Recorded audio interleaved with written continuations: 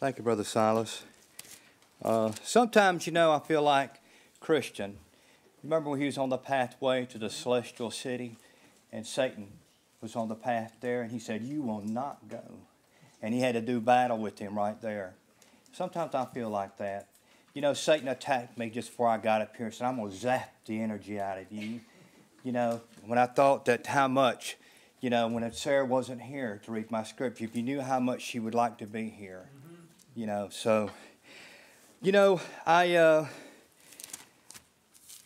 Why do we, when I look out among the brethren, I see brethren who desire God, who desire the kingdom of God. They're pressing, and from every viewpoint, you see brethren who are gathered for the right reason. Then why would we get up here and preach the way we do? Why would we exhort the brethren to take hold and stand firm and get a hold of the things? Why would we preach like that? I think when we get to glory, we're going to preach like we're in glory. We're going to preach or we're going to talk and we're going to glorify God as those who have arrived. It's going to be different than the way we preach and teach today. You see, so why we get up here and we exhort the brethren to take hold of these things, to turn loose of the world, is because we haven't arrived yet. We talk different now. That's why we get up here and we preach these things. So I wanted to point that out this morning. Why would we say some of the things that we're going to say? Actually, our text is really from verse 10 all the way to about 16th, because I think that's the best we can. It kind of breaks that up, and Paul kind of makes a different train of thought. But I'm going to focus on 10, but I'm going to make some references to the other scriptures too. And once again, brethren, we're going to point to the manner of maintaining spiritual life. Every time we look into scripture like this, our focus is brought to how much that particular individual, and particularly in Corinthians here, how much Paul makes references to Christ Jesus. And so 17 times Paul refers to Christ in this first chapter. 10 times in the first 10 verses. Now he didn't mention him in verse 5, but again Christ was used twice in verse 2. So that tells you a little bit about what our focus should be, doesn't it? So first thing we want to do is just notice how many times references are made to deity, and that particular, the one who is administrating salvation, Jesus Christ. We know by experience, don't we? We can't afford to disregard Jesus Christ as our priority. Of course, we never want to do that. But if we do, I ask, can you afford to pay the price? Because we pay a high price if we get distracted and lose our priority. When we neglect the Lord, well, we do it at our own peril and our own risk. I'll tell you, regardless of the place you're at, whether you're on the mountaintop or in a cold, dark valley, all our attention must be on Jesus all the time. When you're on the mountaintop, you'll keep that blessing when you keep Jesus as the center of it and not on the mountaintop experience. And when you're in the valley, same thing's true. We don't focus on the conditions there in the valley, but we focus on the one who's going to get us out of there. So in every experience, whether it's a very high one or the very low one, that Jesus is always the one we center on. This letter confirms this is the manner of salvation for all the saints. Now the brethren here, we already know they're in a bad spot. And if they take heed, Paul is going to help them get back. That's something that this is not unique just to Paul. All the brethren, okay, anyone who is following Christ and has an understanding of the Lord can do this very same thing. This is why this letter has more references, as you know, to Jesus Christ than any other letter in the New Testament, incidentally. Just barely, but it has more references than the letter in Romans, for example. It's the same amount of chapters. And though the Gospels are primarily an account of Jesus Christ, this book here has more references in Christ than all the Gospels combined. I thought that was because he's dealing with a situation there. See, and so we make mention of this again.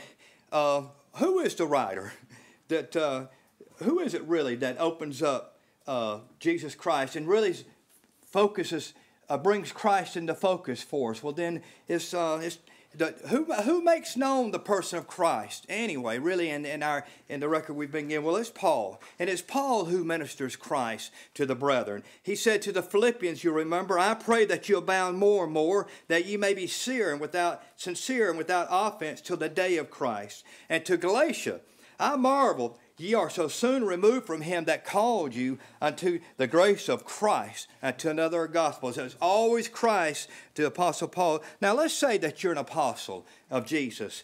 And what would you do when all manner of the flesh is broken out and just overrun the camp, so to speak, and all kind of sin is being expressed?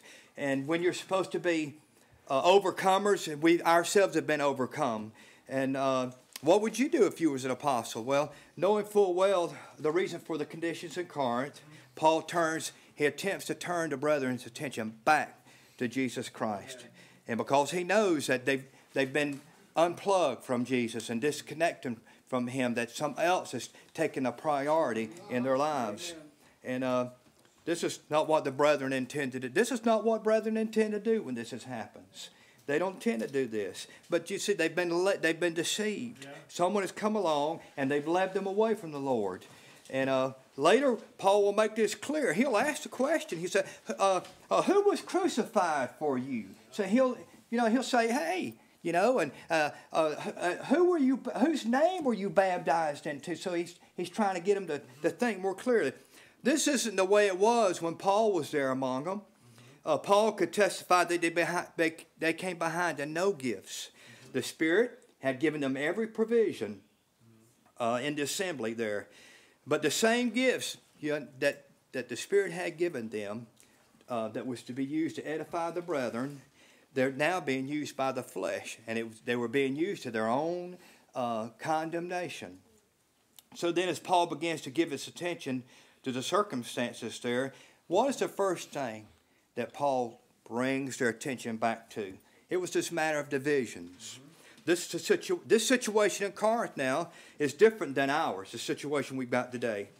Today, we have a full-blown division. And we've even learned how to justify it. But what we've got today is a division. And, we really do have division today. Division within division. And parties within division. Now, what would Paul say if he saw the divided modern church today? Well, he'd probably say he'd have to start with the same word he did with Corinth. That there be no divisions among you. That ye be perfectly joined together in the same mind and in the same judgment, that ye all speak the same thing. And I'm sure that Paul would get around to asking the same question, is Christ divided, brethren? But you know what, though? Paul is never going to be here again in this world. He's never going to address the modern church today. God has already given the word on this subject. It's been faithfully delivered. It has been accurately recorded. And heaven's not going to speak on this again. Amen. That's the way it ought to be too, isn't it? The Spirit shouldn't have to go on and on and on about the same old thing, about things we've heard over and over and over, because it's already been declared. It's one thing to be exhorted and comforted in Christ Jesus, reminded of the promises of God. That's the things that are part of newness of life. And then it's another to be constantly admonished for not paying attention, to what it takes to receive God and to take hold of the things that God has given us. That's two different things. Well, we can say that Christ is not divided. We can answer Paul's question. No, the Lord is not divided. And his teaching, brethren, certainly didn't promote division. Not within the body of Christ, it didn't. But division, that's what we have around us, nevertheless. And there's entirely too much controversy over doctrine. Okay? There's too much disagreement over what the Lord had to say and what the apostles said he said. What the apostles taught, you remember, he referred to as the apostles' doctrine in Acts 2. There was no more than what Jesus taught them. and what was later revealed and opened up to them, the doctrine of the Lord.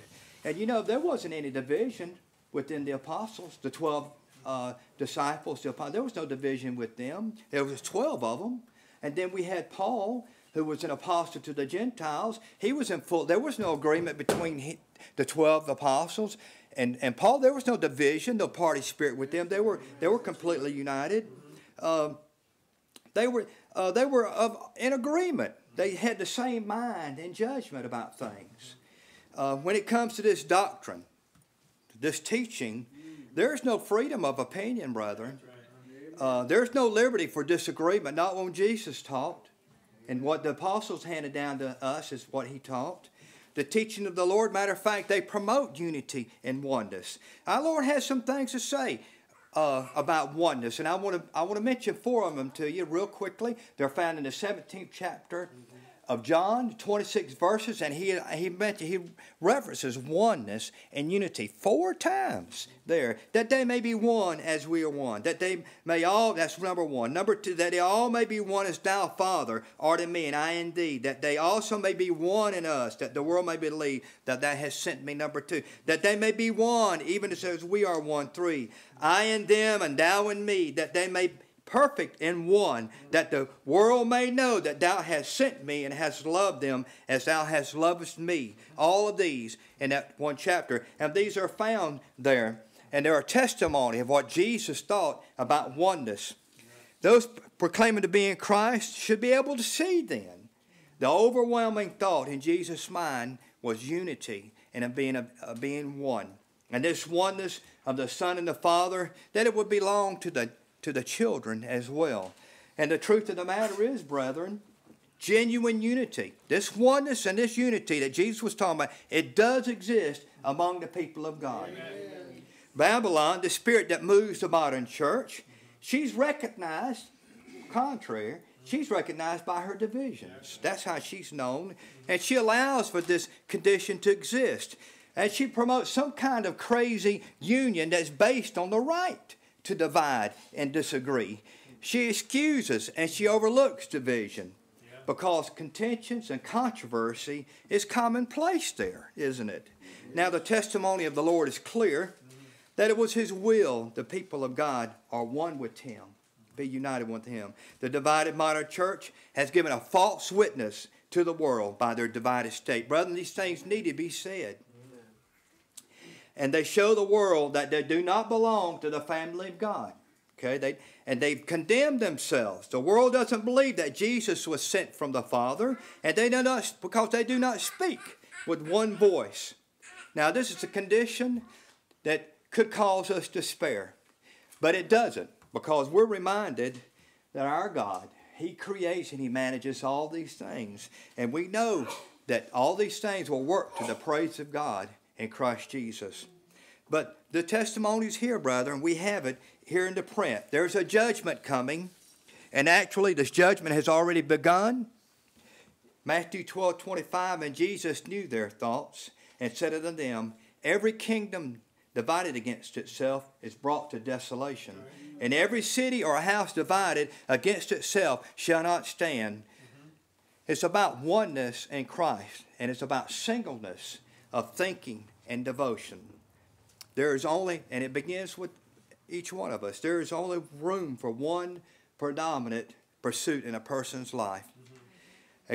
We cannot profess to be pursuing Christ and really be pursuing other things, whatever they may be, financial gain, jobs and career and all these things. And we can't be thinking that we have Christ as the main thing when really other things are more important. Good things, like kids and family, but, we don't mean for these kind of things to happen. But it does, it happens. And when it does, it means we've got our interest they're in conflict with the Lord. Now, this is critical because the salvation cannot be obtained. It's the way it's been designed. Salvation cannot be obtained with a divided interest. God has designed it this way. That the physical realm and our own bodies are a great hindrance. It works against the saints obtaining God. And we can't think now that we have Christ, it's going to be a downhill walk from here on out. Because, you know, we found it to be an uphill walk, haven't we? Actually, for each one of those who are in walking in faith, indeed, it's an uphill walk. And the uphill push is designed to be a full body effort, brethren.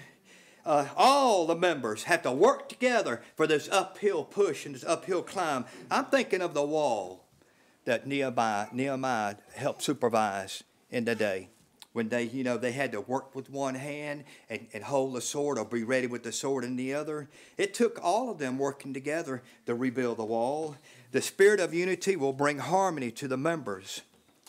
When the Lord is the absolute center of our affections, when He's the absolute center of our affections, the Spirit will naturally lead us into unity and His teachings of godliness and holiness. There's a great freedom in the Spirit of Christ. Really, there is. There's great flexibility in salvation, but it's with the full understanding that there's only one God, one Lord and Spirit, faith, baptism. There's only one gospel. There's not one for each differing party group. There's just one for all the people of God. Our freedom in Christ is found in our faith. And as the Spirit works in the pure heart and the cleansed conscience, well, the brethren, we work out our salvation together in the doctrine of godliness and holiness, which the Lord taught. Yes. His doctrine was known for being godly and holy. We work it out together, and we do so in the bond of peace and in the unity of the love of Jesus Christ. Yes. Those who approach life in Christ as some kind of rigid system, they do not allow for any flexibility for the people of God or themselves. They do whatever they use, whether it's a creed or some kind of rules or something. They're not living according to faith. And they make void the grace of God and all kind of things that just rule out God altogether in His Spirit. I say we work it out in the unity of the Spirit of Christ, and we work it out together. That is, we work out our salvation among one another as we interact with one another. We don't work out our salvation independently from one another. I'm convinced of that, or I wouldn't be here today. I'm not saying that an isolated body member can't make it to glory. That's a special circumstance that's been created by God, and He'll manage that situation. But we know that this is not the intent of God. This was not the intent of the body design. Salvation was designed for it to be achieved together as a body. Paul calls this situation in Corinth a divided one. That's what he calls it. He calls it a divided one. He said that there'd be no divisions among you. And most translators, they use the word divisions. And I was thinking as though this division had already existed. When Cleo reported to him that the situation, there was division. That's why he called it division. Okay? And I think he was speaking of the division had already existed because of the word contentions that's used in 11th verse, because there be contentions among you. So there was already division there. I wanted to make that clear. The word used for divisions in Scripture is for your information, it's the same word usually to describe something that has been rent or torn apart. The word is used by Jesus to describe what happens when you patch an old garment with new cloth. The garment is washed, the new patch shrinks, the garment is torn again, and the tear is worse than the former. When the body is rent, it is torn, it is divided. How many members of the body does it take to rent the body? 2, half 3, a dozen, or maybe just one member? How many does it take to divide and tear the body? One member that has removed itself from the body. And not necessarily now, we're not talking about a physical removal, okay? In Corinth, Paul speaks of division within the assembly, but they were all still meeting in the same location. The assembly was still meeting together. They had not yet separated from one another into completely differing groups like we see today. And for this reason, Paul can address them in one letter, all of them. because they were still meeting under the same, within the voice of that letter. And what was reported to Paul, I want you to know Babylon would not consider division today. But then again, what does Babylon know about spiritual life? I'm sorry. But Paul mentions 4 of them in particular, talking about divisions, 4 divisions. Modern commentators, they want to call them cliques and that kind of thing like that. But see, Paul doesn't call them cliques. Paul calls them division. Divisions within the body of Christ. And even though they were all still meeting in the same building, they were not meeting as unified body of believers. We don't want to read this text with a particular view we picked up somewhere else. You know, having a definition of division that belongs to the sectarian world. When the modern church thinks about division, they think about a church split. It's a term not found in Scripture. They think about a number of members pulling out, leaving, and then start their own group and because of some kind of disagreement. But this is not the idea of divisions that Paul gives us here. I'm going to say that Paul defines the concept of division as the Spirit of God defines it. In verse 10, not having the same mind and judgment. It doesn't mean having the same level of understanding and knowledge in spiritual life. It doesn't mean that. It simply says having the same mind and judgment. Earlier we said the absence of divinity, the absence of division is unity.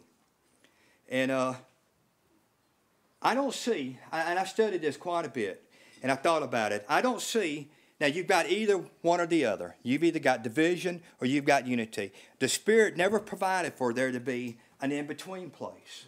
Amen. A place where it is not neither division nor unity. I like a neutral place where a member just can sit out till they make up their mind, you know. Paul teaches us that there can be division when we are not of the same mind and judgment. You don't have to pull out and take some folks with you and hire a preacher and start your own group to have division. Assembly can have division, brethren, right in the middle of everything. I'm not going to quit going. I'm just not going to just fully enter in either. Kind of frame of mind. Paul said, be of the same mind and judgment. In Corinth, it had gotten to the point, this thing had grown to the point that not being of the same mind and judgment had manifested itself in contentions among them. And you know that eventually that's what happens, see, when you turn loose the flesh, when you're going to have that kind of situation. Considering the body of Christ's perspective, Paul is contemplating Christ as the center of unity here. We could say at this point, the body of Christ in Corinth, in view of the definition we've given, that they were fractured, they were broke, and they were broken. I think the best way to see it is that in terms of effectiveness, the assembly was broken. The body was broken. You know, this term also is the term that a physician would use to set a bone. See, so if we use that same thing Paul used, that assembly was broken. It is impossible that men who are not born again to be of the same mind and judgment. It's impossible for them to do it all. But just because we're born again doesn't mean we are of the same mind and judgment. It just means that we can be. It means that it's possible to be of the same mind and judgment. Otherwise, it's completely out of your realm. It just means we can be. And that's what Paul is telling them. He's saying, be of the same mind and the same judgment. Paul, he said in the most earnest terms too. He said in the most earnest terms. Paul said, I beseech thee, brethren, for the sake of the name of Jesus Christ, let us be this way. He is chiefly speaking to the congregation at Corinth, addressing in particular their problems. But can't you see here, can't you tell he's speaking to all of us everywhere? It is the very last thing. It's the very last thing we would ever think about doing, you know, to bring disadvantage to those whom for Christ has died. We wouldn't want to do that. But that's what we do, brethren, when we're not of the same mind and judgment. Of the same mind and judgment then. That's when we're all pulling together and when we're all pushing together. fighting and working together, when we have a sense of this, that's what we're doing. Living at the fullest to bring salvation to his body. And do know this, brethren, that it is the body that will be presented to God on that day. We have to fight against this thinking, this individualistic mindset when we think Christ is bringing me to glory. We get all teary-eyed and we get all choked up when we think about Christ is bringing me to glory. And it is true. We will end up in glory individually. But the Scriptures, they say he's bringing many sons to glory. And that many constitutes the body of Christ. I know that we're going there as individuals, but that's not the way the Scriptures teach us to think about it. Paul has the highest view, doesn't he? You can say Paul has the highest view when he's speaking. Paul himself was chosen and called, not for Paul, though, but he was put to work. He's going to do a work for the body of Christ. And he's going to do it like he said. Nobody worked harder than me. All of his work was for the body of Christ. Individuals, then, you can begin to think, they're only important that they make up the body of Christ. Individual members are important because we constitute the bride of Christ. Jesus is the head of the body, and he's our head. He's your head because you've been added to that body. The Scriptures don't teach a salvation that's independent of the body of Christ. That's the way the Babylon teaches us, I think I know. But I tell you, there's a lot of people. I'm going to tell you, now I'm speaking to brethren that's sensitive to God. I'm speaking to brethren that I know is on live stream. I know them brethren, they're sensitive to God. But still we have to speak in this way. There's a lot of God's people. It's just going to have to wake up. I'm serious. And forget all that stuff, all that junk that Babylon let them have. And it's high time that the people of God, they just get this residue off of them. It's that you can't have it on you in the kingdom of God and expect to survive. The saints, we don't like Babylon, and we don't like to be reminded of it.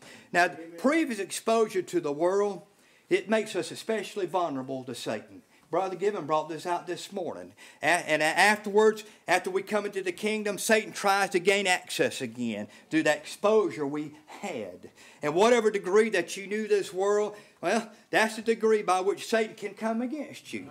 That's just the way it is. I've seen one of these doors. It belongs to the world also. It's also of the flesh, but it's a door of worldly religion.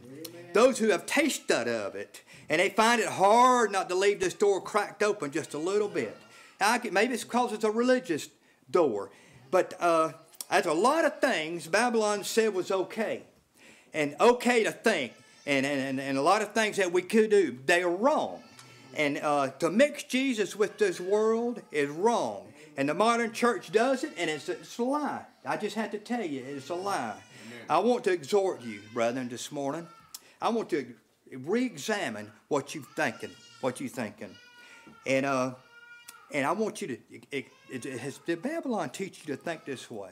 And if he did, throw it to the side. It's contaminated you. And why do I go off in this direction? Why do I say so much about Babylon? Well, I say these things because they're a hindrance to spiritual life. And they're not only hindrances to you, brethren, but they're hindrances to the body of Christ. You see, it's a body thing. And it all has to do with being of the same mind and judgment. We have been truly called. We have been called to be perfectly joined together. How many of God's people have made a commitment to Christ, but they haven't really made it to the body of Christ yet? Perfectly joined together. It cannot be done by the flesh. It can't be done in the flesh. It's similar to that same exhortation that Paul gave Timothy in the second letter, 3rd chapter, that a man of God may be perfect, thoroughly furnished unto all good works, thoroughly furnished, perfect and complete, perfectly joined together. How is it that Paul wants us to be of the same mind and judgment then? Perfectly joined together. Now I really believe that Paul meant that the brethren can certainly be perfectly joined together in the same mind and judgment.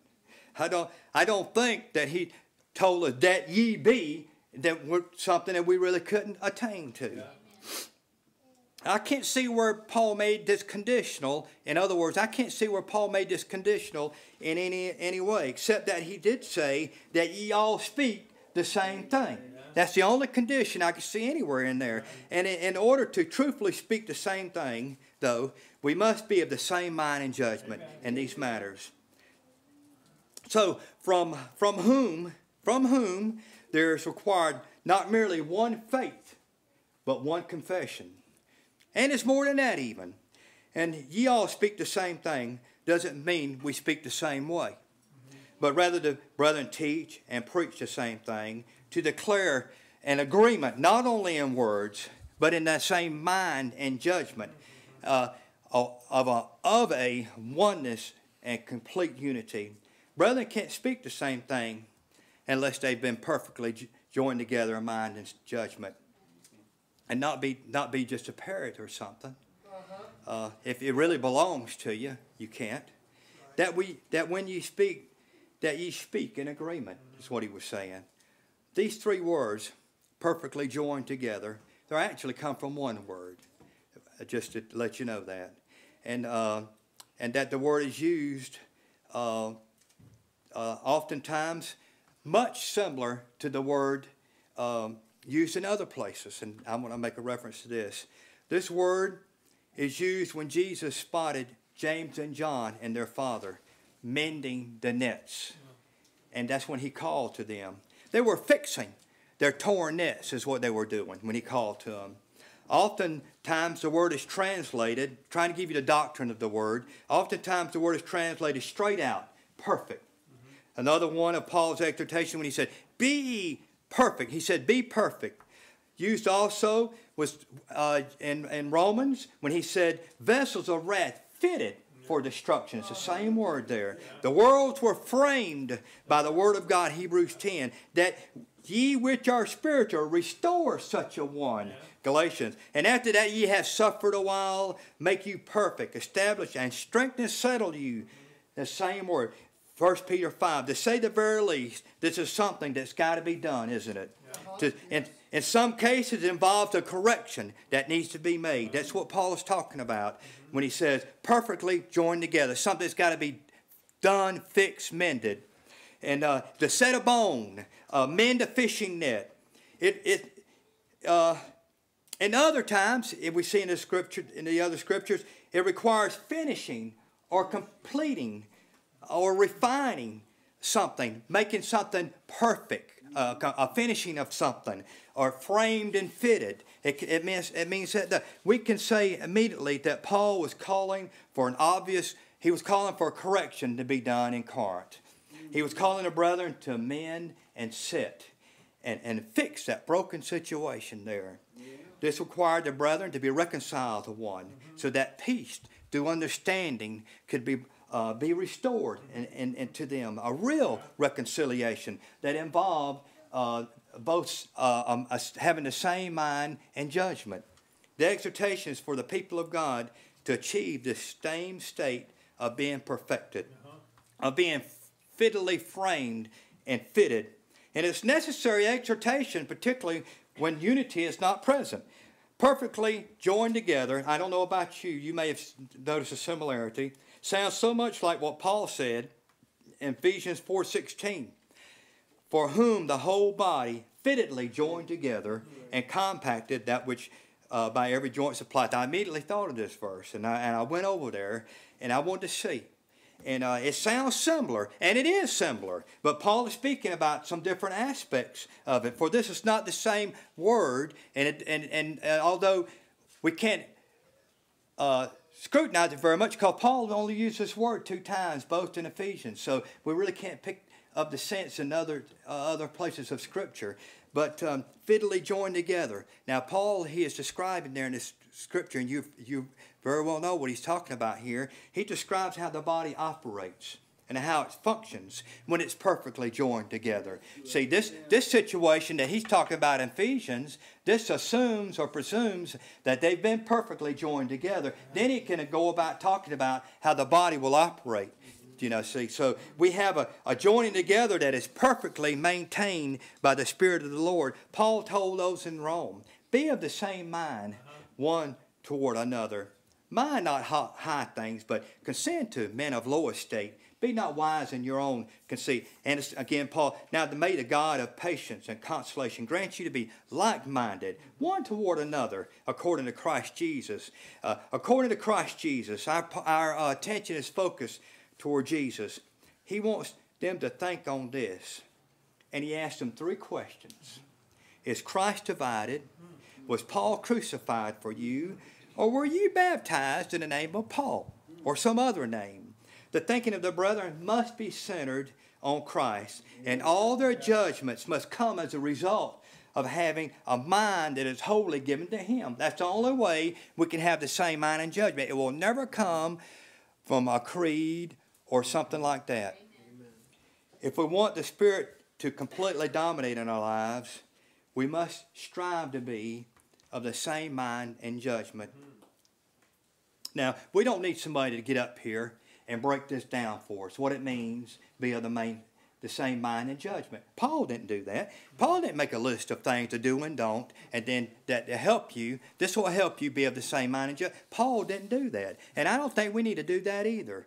Those who have made every effort to disentangle themselves from the world and any other kind of previous contact they had, those who've had a great desire for the body of Christ to be saved, well, the Spirit will direct them in this thing.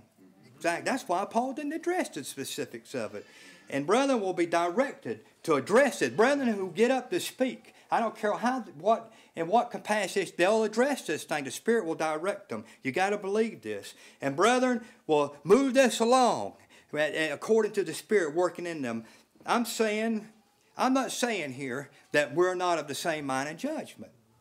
I'm not saying that we've got a situation like that on our hands. I'm saying that the brethren of God are always called to be diligent in these matters, to be aware of this kind of thing. Like I said before I even started, the reason we teach and preach like we do is because of the situation we faced. And every step we take away from this world, and every step we take away from any kind of thing we was involved in before, the more perfect we become in our thinking. And you remember how sensitive Paul was. He didn't need to wait for there to be a big old terrible thing to happen. The police were called in, and they had a big fight in the church, and there was a big split. Paul wasn't that insensitive. Yeah. He was very sensitive. Any kind of anything that presented itself in the congregation that was disruptive to the Spirit, he was sensitive to it. You see how far we've gone in our day, don't you? And so we can see then how sensitive Paul was to any kind of disharmony and disruption we have. Paul's not addressing what we got today here. I'm telling you, he addresses it, but his sensitivity to disharmony and disruption is far more sensitive than what we've got today. In his thinking, he's in the heavenly realm, when he was talking to Corinth. I want to close with this verse here. I'm drawn to the Scripture a lot when I think about harmony and unity and oneness and the body of Christ and the effectiveness of the Spirit, and how God immediately responds to this thing. Just showing you how these brethren was on the right track. It confirms the response from heaven. And when they had prayed, this place was shaken where they were assembled together. And they were all filled with the Holy Ghost. And they spake the word of God with boldness. And the multitude of them that believed were one heart, one soul. Neither said any of them that aught of the things which was possessed of his own, but they had all things common. So, brethren, these they were not one, and as a result of the Spirit coming in, but they were of one heart and of one soul, of the same mind and judgment before they prayed. Thank you, brethren.